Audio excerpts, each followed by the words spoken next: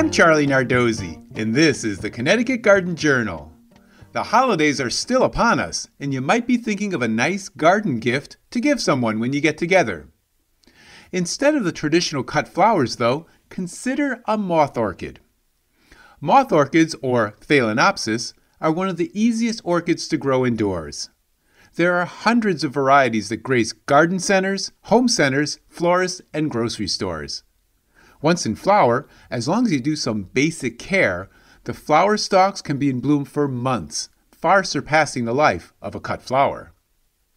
You can help your flower gift recipient with a few tips on growing moth orchids. They like a bright room out of direct sun with temperatures around 70 degrees. They already are potted in an orchid mix, but if you repot them, make sure you use a bark-based mix. It's similar to how they grow in the wilds of Asia where they're native. They cling to the bark of the trees. Keep the mix slightly moist in winter. Overwatering leads to flowers prematurely dropping. Add water only when the exposed roots turn silvery white. Use a pot with good water drainage holes. Moth orchids don't do well in standing water.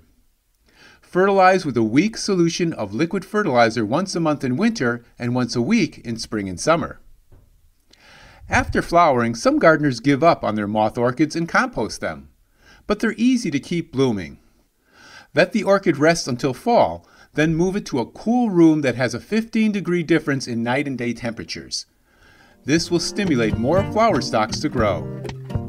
Next week on the Connecticut Garden Journal, I'll be talking about new veggie varieties. Until then, I'll be seeing you in the garden.